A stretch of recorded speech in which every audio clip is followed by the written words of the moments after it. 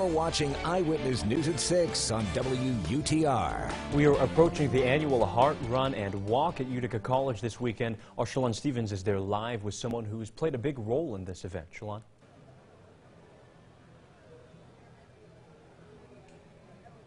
It's a busy crowd here at the Healthy for Good Expo. I'm joined by Steve Gassner, the logistics chairman for the Heart Run Walk event. Steve, thank you for joining us. What is the expo?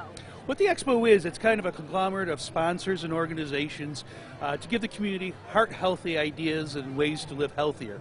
We have MVHS here that's giving health and wellness screenings, a very thorough screening, so you can come and get to know your numbers so you can start leading a heart-healthy life. In tomorrow's event, it's a lot of things going on tomorrow. You said there was 6 different races. Starting tomorrow at 6 a.m., people can come and register, correct? Absolutely. We're here to register to 7 o'clock tonight. We're back open at 6 o'clock in the morning, and yes, you can register up until all the events, 6 of them, an 18-mile run, 10-mile run, 3 and 5-mile run, and 3 and 5-mile walk. Perfect. Well, you guys can still register up until tomorrow for the Heart Run Walk event. For now, here reporting at the Healthy for Good Expo, Shalon Stevens, Eyewitness News. Shalon, thank you. Maybe next year I'll be ready for that 3-mile walk.